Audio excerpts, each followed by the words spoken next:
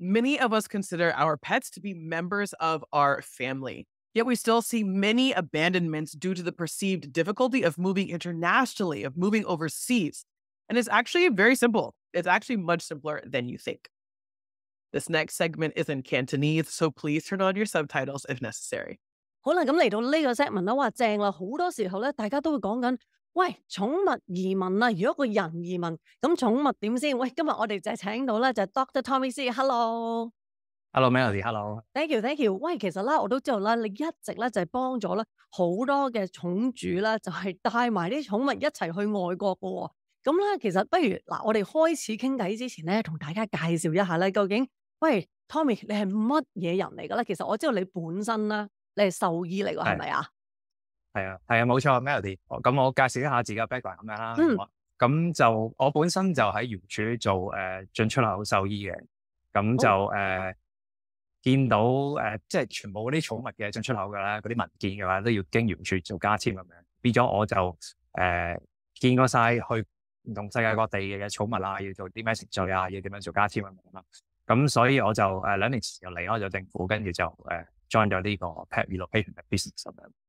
哇，其實都幾有關。其實講真咧，因為有好多做寵物移民嘅，其實都未必個 background 係咁樣嘅。所以咧，哇，今日真係大把嘢學啊！所以咧，大家落足耳力咧，就係去聽下，喂，究竟咧行內人分享，喂，寵物移民有幾難，有幾容易先？當然啦，如果你問我的話咧，係超勁難嘅。我淨係見到啲文件咧，我已經頭咁，所以咧，今日不如我哋問下 Tommy 啦。喂，咁不如首先啦。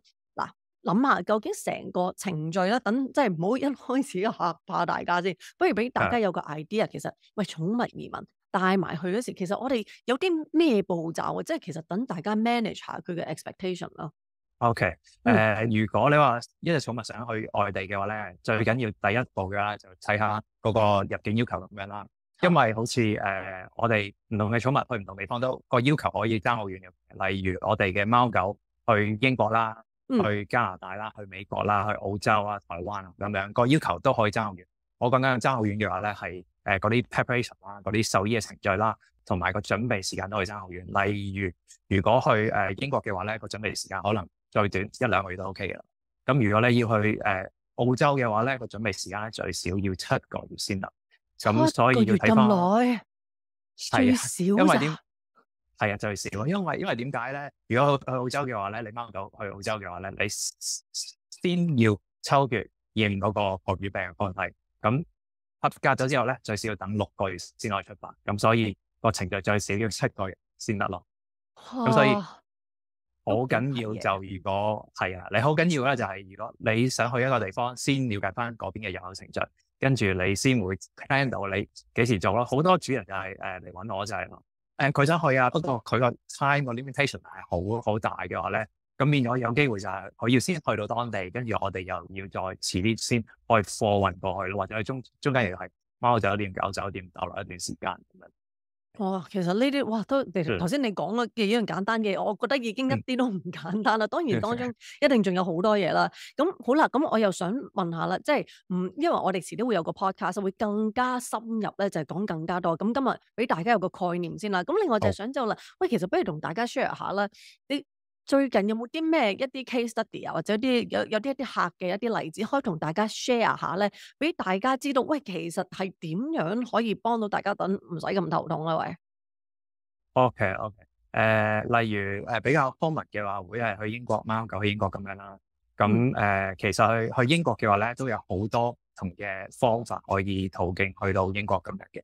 咁有啲主人嘅話就選擇直航啦，用貨運嘅形式由香港直達，好似 London 咁樣啦。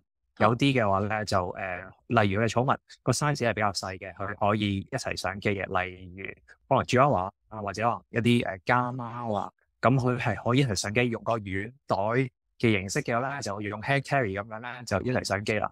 咁個好處咧就係可以一齊上機啦，亦都可能到歐洲之後咧，就直接坐的士直接翻屋企咁樣。呢個可以全程睇住，係啊，即係好似個人咁咯。係啊，差唔多。哇，正喎！但係其實我相信係即係如果太大一定唔得咯，所以 size 我估都有啲 limitation。size 同埋重量。size 同重量點樣話？OK，咁我相信我屋企有啲肥貓應該唔得嘅。咁 OK，咁我又想知道啦，其實即係唔好話即係呢個過程裏面啦，其實喺即係話做呢一行咧，其實有一講少少你啦，即係頭先你講咗就係即係個客啦，就好似你咁樣，其實點解你當初會入呢行，同埋你最中意嘅係啲乜嘢嘢咧？我有八卦想知道啦。哦，係點解入呢行咧？就啱啱講咗個背景啦，係之前做瑤柱進出口高級獸醫咁樣啦，所以我對個程序比較熟啦。咁點解我一定要入呢個行咧？其實我做嗰個喺瑤柱做嗰陣時咧 ，handle 過一啲 case 嘅。咁嗰陣時咧就仲係封緊關啦。咁有啲主人咧就想將佢嘅寵物送翻內地。不過咧佢就信錯咗一啲中介啦。咁嗰啲中介咧就話會幫佢用一個正途嘅形式翻去內地，不過咧就最後咧就係用咗大飛即係走私啊！先嚟係啊，走私。咁變咗咧，咁變咗最大個問題咧，就係走私嘅時間咧，俾人捉到啦。跟住咧，佢哋咧就掉晒啲貓狗，連個籠掉晒落河。咁嗰陣時係好多死傷。咁係啊，咁變咗我就有一段時間我係要 handle 呢啲好多嘅 case 啦，啲主人就話俾我聽有咁嘅情況，我都係揾咗中介啊，不過中介話我係正當噶，跟住原來係用啲咁嘅情況，跟住亦都令到佢嘅貓狗有死傷。哇！咁我就發現就呢個行業嘅話亦都有一啲情況嘅就唔好透明咁樣啦。咁我就想用我嘅認知啊，即係個 professional opinion 啊，嗰啲知道個進出口嗰個要求啊，咁希望可以更加透明。俾到更加資訊俾啲寵主，幫到佢嘅寵物由一個地方去到另一個地方。哇！咁啊真係喎，即係其實我諗好多人都冇諗到，即係我哋如果交咗俾個 agent，咪諗住佢用正途，除非只用大飛。咁即係其實嗰個客都俾人呃咗喎，基本上我估佢都應該唔係同意係用大飛噶啦。係啊，冇錯。所以即係變咗就打電話嚟，跟住啲苦主打嚟話點解會咁樣嘅？跟住佢嘅貓狗可能真係死咗啦，或者真係如果係救得翻嘅話，跟住佢又要再隔離一段時間先可以翻去寵住，咁變咗成個程序係好大問題咯。咁變咗，我覺得呢度仲有發展嘅空間，點樣可以幫到啲寵住，所以入咗呢個 business 咁樣啦。哇，其實都即係動物都幾慘啊！即係如果你死咗，梗係慘啦。但係就算冇死到，都好似俾人監生浸豬籠咁喎，好似翻到嚟一定有創傷後遺啊！真係。咁嗱，咁頭先我有講到即係寵魚啦，有講到即係你嘅 business 啦。其實你有冇諗到一啲 stories 咧，係即係你又幫到佢，調翻轉頭，但係個寵主其實又幫到你嘅生意喎？有冇啲咁樣嘅嘢㗎？因為我發覺有時可能即係呢啲即係幫動物嘅生意咧，其實有時唔係淨係單向式㗎，係好似即係一個朋友或者一個互利或者一個互助嘅關係咁樣。其實你哋呢行有冇呢啲嘅咧？係啊，你講得好啱啊！咩字？其實就最近有2個 case 咁樣啦，可以 share 一下。就其中一個 case 咧，就係有一隻英國短毛貓由香港過去澳洲咁樣。咁個主人嘅話咧，其實上年就 approach 咗我哋噶啦。咁佢嘅貓貓咧，其實啱啱提過啦。如果去澳洲嘅話，個準備時間需要最少7個月咁樣咯。咁佢就主人就做晒需要做嘅嘢啦。咁不過咧，澳洲咧就係今年嘅3月咧去改個入境要求。哎呀，係啦，咁佢改個入境要求咧點樣？係啦，點樣算咧？就係改個入境要求咧，變咗咧嗰個本來之前做好嗰啲嘢咧，要再重新做過咧，先可以個隔離時間咧由本身咧隔離係10日，佢改咗要求咧要隔離30日。如果你要再重新做過嘅咧，先可以變咗個隔離10日。咁點算啊？點收科啊？咁個主人嘅話咧就好急需要隻貓貓要過去澳洲咁樣啦，因為佢哋都已經本身過咗去澳洲啦，跟住佢又改咗要求啦，跟住我哋幫佢申請進口證咧，佢改緊要求咧，又 postpone 嗰邊嘅政府 postpone 個 import permit approve 好耐，咁變咗最後咧就決定都係要過去，就算要坐30日嘅隔離。咁30日隔離中間申請個 import permit 啦，嗰啲程序做好晒啦。不過去到嗰邊有另外一個問題啦，就係隻貓貓開始唔食嘢，喺個隔離嘅途中30日唔食嘢。咁個主人探唔探得㗎？其實佢嗰時個主人咧，如果去澳洲嘅人咧，個隔離中心咧就唔俾主人探嘅。哎呀，咁如果你有啲咩要求嘅咧，就係可以揾個出邊嘅獸醫啦，去個檢疫中心嗰度做 test 啊，做 check 啊，body check 咁樣啦。咁變咗中間，因為我本身係獸醫啊嘛，變咗中間嘅人就同個主人就keep 住有提供好多呢方面嘅 opinion 啊，有啲咩 stage 啊，可能真係需要揾個獸醫咁樣。咁變咗最後其實完成咗3日隔離咧，隻貓貓最後食嘢 OK 冇問題，翻到屋企開心健康。咁跟住個主人就真係俾咗一個非常之好嘅testimonial 俾我啦。跟住亦都俾咗好多喺唔同嘅群組俾咗好多 research 俾我。其實呢個真係好重要，即係我成日覺得咧，即係尤其是你哋呢一行啦，其實自己講自己咧有幾好咧，其實係都係冇乜用嘅，因為啲人要用過試過，其實佢嘅一句係勝過你千言萬語嘅，呢個我絕對理解。咁好啦，咁我又想知道啦，其實另外一樣嘢就係嗱，我哋而家即係就算我哋疫情之後啦，即係我哋以前都唔會 Zoom meeting，咁而家改進咗變咗 Zoom meeting 啦。咁每一行都有佢嘅一啲 advancement。咁其實你哋嗰行咧，你覺得即係你見到即係咁多年嚟咧，其實你見唔見到有啲嘢係優化咗而令到成件事係方便咗嘅？即係比起以前傳統嘅做法，你有冇見到啲咁嘅趨勢啊？都有嘅。例如好似政府嗰方面啦，即係唔同嘅國家嘅政府咁樣啦。咁之前嘅話咧，就好多係用paper 咁樣要來往咁樣嘅。咁而家好多好老土填 form 嘅以前。係啊，好多填 form 好似嚟香港嘅話咧，係之前好老土嘅。佢係冇一個特別嘅 e-system 咁樣咧。如果你係要申請個入口證嘅話咧，你係要一係嚟 check 啦，一係嘅話咧，你係要真係俾一啲佢唔之前唔收 credit card 嘅，亦都唔收 EPS 嘅，你一定要俾 cash 或者可能俾 check。咁如果你有嗰個 amount，你唔係俾 exactly，你特別係喺海外嘅人，如果想嚟香港，跟住你要俾港幣咁樣，呢件事好唔合理，好奇怪喎。係啊。咁變咗而家就佢開始會收electronic payment 咁樣啦，會方便啲啦。咁其他國家嘅話亦都會有 e-permit 啦。咁我哋申請喺個 system 度入嗰啲資料就會方便啲咁樣。係咯，因為我記得以前都真係全 paper。我以前喺加拿大帶隻貓過嚟咧，我係 physically 揸住咗個 file 咯，我記得。但好耐啦。好嘛。咁唔係你好後生。都唔係好耐之前嗰隻貓翻嚟㗎啦。係。跟住就同埋好似 airline 咁樣啦，都有而家好多 advancement 嘅，例如而家唔同嘅航空公司啦，都會 upgrade 嘅 standard 咁樣啦。啲寵物嘅話，運輸都有好個運輸嘅要求都 upgrade 咗好多。例如好似之前可能10年8年前啦，啲短鼻嘅品種去移居外地嘅話咧，佢個 risk 係比較大嘅，因為佢可能熱啊，或者佢個短鼻嘅品種去呼吸容易有困難啊，咁個死傷個量會比較高。咁而家就會係有好多 standard 啊，或者要有啲additional testing for 啲短鼻嘅品種啦。咁做完嘅話係 make sure 佢係 fit for travel 咁樣。咁呢啲都係有啲配套。哇，正喎！即係呢個真係唔問，真係唔知道。咁亦都俾咗好多希望啲蟲主，因為以前好似死症，喂唔得，如果短鼻品種，如果扁鼻貓都佢淨唔得㗎啦，佢永遠唔可以離開呢度，就搞到好多人棄養咯。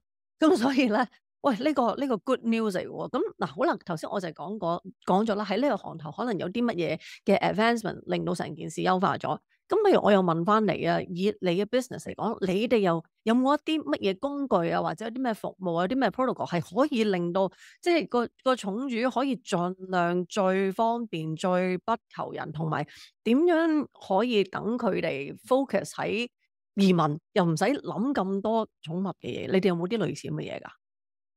有啊 Melody， 咁我哋嘅服務就其實點對點嘅，咁變咗example 啦，可能香港去英國咁樣啦。咁如果個主人係選擇係直航咁樣嘅，咁我哋香港呢邊咧就會幫佢做晒一系列程序啦，打針啊、晶片啊、身體檢查啊、出外申證書啊、去原處加簽啊。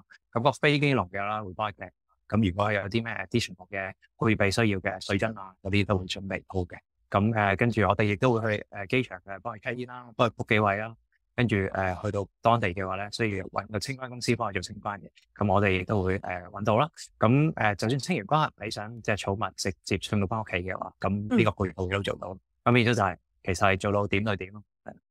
好正啊！正所謂嘅一條龍服務啊！點解唔早啲識你啊？以前我要自己搞啊，真係好慘啊！因為啲嘢又填錯啦，我自己又甩漏啦，咁唔記得嗰樣又唔記得佢嗰樣，同埋兼且佢每樣做嘅嘢係有佢嘅 timeline 噶嘛。咁其實個 planning 唔係真係咁 good 嘅咋，最先諗住哦，大概都知道要做啲乜嘅，但誰不知到做到嗰時，其實係幾拿手唔成世嘅。所以我啦，即係我自己就唔建議我自己再搞嘅，因為真係中間太多轉接甩漏嘢，甩漏咗一樣，其實都基本上都上唔到機，上到機又可能最後原本唔使 quarantine 要俾人 quarantine，咁所以我唔會再自己搞啦。咁好啦，咁嗱講翻頭先就係嗱，頭先你有講到就係話即係個過程啦，有講到其實即係嗰個 relationship 啦，同埋有講到話點樣優化啦。咁我又想問下啦。其實你可唔可以同我 share 下咧？即係頭先我有 touch 咗少少嘅，就係話哦，啲人其實知道其實移民係簡單啲嘅，如果有即係有你哋幫手的話，咁但係喺呢個點講咧心理嘅層面啊，其實又點樣幫到呢種主咧？即係除咗去避免棄養之外啦，當然有啲乜嘢嘢你係喺心靈上啊，又或者可能係情感上咧，佢哋點樣因為呢件事而受益到咧？係啦，其實我喺呢個 business 大約2年有多啦，都幫過好多嘅種主帶埋佢嘅寵物一齊去外地咁樣啦。咁我覺得其中一樣嘢係幫到佢哋嘅話咧，就係咧佢哋其實寵物咧，其實係佢哋一家人。咁你話無論係貓狗啦，亦都有其他 exotic 啦，雀仔啊、龜啊、兔仔啊，或者你青蛙咁樣。即係，其實你係養過佢嘅話咧，好快就建立一個 bonding。咁變咗個 bonding 嘅話咧，就係好似你一家人咁樣咯。你如果唔係一家人去一個新地方咧，就唔完整咯。我見到有啲小朋友啦，特別小朋友啦，因為佢可能自己未有個經濟能力啦，咁佢需要屋企人大人係肯幫佢帶佢嘅寵物過去嘅話咧，先有嗰種可能嗰種希望或者嗰種能量。我見過我最近啦，我有四隻雀仔啦，咁有愛情鳥啦，仲有其他朋友咁啦，咁就去英國嘅。咁佢哋其實個小朋友嚟 approach 咗嘅，不過最後佢個屋企人就應承啦，帶佢4隻雀仔過去啦。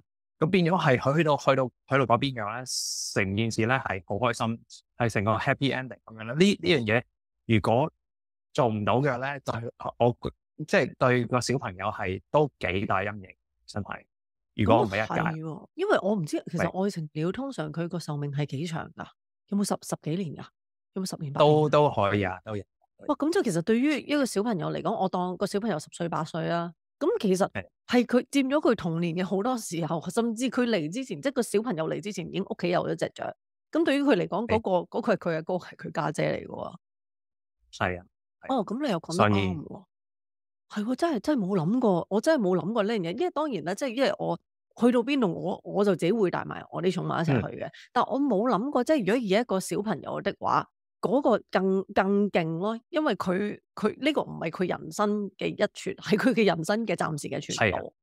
係啊，講得非常之好啊！咁另外啦，嗱，我又想問最後一個問題啦，就係咧，我再重複講啦，就係因為咧，我哋有一個更加長嘅 podcast 咧，咁大家咧之後我可以同大家 share 嘅，因為我哋會喺我哋個 podcast 嘅頻道嗰度會 share 一個長版嘅，咁大家亦都可以過去聽啦。咁好啦，咁最後一個問題啦，我就想問，其實有冇啲乜嘢嘅一啲謬誤咧，可以喺呢度咧同大家可以debunk 一下噶？因為平時即係一定有一啲迷思啊，其實可唔可以即係幫大家澄清下？糾正下，例如啦，即係頭先我哋講嘅其中一個就係，喂，唔係喎，扁鼻貓死症嚟喎，唔帶得上機嘅喎，咁而家都唔係啦，即係都可以有好多 test 都可以爭取呢個機會啦。咁仲有啲乜嘢嘅謬誤你成日聽到㗎？例如其實就尋晚咁樣啦，咁就主人就想帶隻兔仔去加拿大咁樣嘅，咁佢就話俾佢聽，喂，我想同佢一齊坐飛機咁樣嘅，一齊上下艙咁樣，跟住就問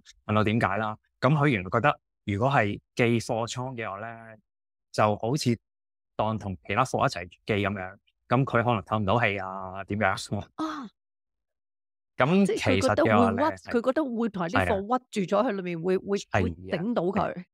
係啊，頂到佢啊，或者可能個情況好唔係啲啊，或者可能連唞氣都有困難啦，嗰啲咁嘅情況，個溫度亦都唔係佢個適合嘅溫度啊。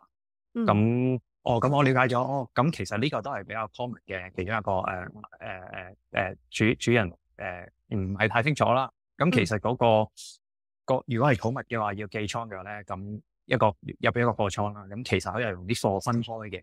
咁佢本身個倉嘅話咧，亦都會有空氣啊、溫度啊、氣壓調節嘅。咁視乎佢係咩品種啦，你貓狗啊，蟲類啊，同可能兔仔啊、青蛙個溫度亦都唔同嘅。同埋啲航班嘅話咧，如果你好似當緊尋日嗰個 case 係兔仔去加拿大啦，咁兔仔嘅話會係有呢個 plate 個分別咁樣啦。咁佢亦都嗰個航班咧就唔會安排你兔仔咧擺喺啲貓狗隔離咁。哇！嚇死佢啊！如果係嘅話，係10幾個鐘喺度望住佢。係啊，咁所以呢個係其中一個嘅迷思咁樣啦。啊，會唔會透唔到氣啊？喺貨運㗎，咁其實唔會嘅，有 captain 幫你睇住個環境咁樣嘅 ，make sure 佢都係適合先可以運到寵物咁樣。哇！其實好，即係聽落去會好安心啦。因為其實講真啦，平時我哋正常人我唔會知道嗰個倉，即係平時聽啊，咪就係個倉咯。咁但係嗰個係乜嘢倉咧？係個機倉咯。但係機倉嘅邊部分，其實冇人同我哋講過。其實我以前都以為咧，即係好多年前咧，我都以為係同啲貨擺埋一齊噶，所以我係超驚噶。佢每日係有另一個 partition 咁係放寵物咁。其實如果人咧，其實人入唔入得去嘅？唔得噶嗬。人就唔入去啦，即係佢變咗嗰個倉就有 captain 睇住啦，即係可能出發之前佢會睇啦，差唔多出發嗰陣時佢亦都會睇啦，個 partition OK 啦，咁變咗就嗰個 partition 有大有細咁樣嘅，咁不過就係 make sure 佢係個環境都係適合個寵物喺嗰度，由一個地方去另一個地方咁樣。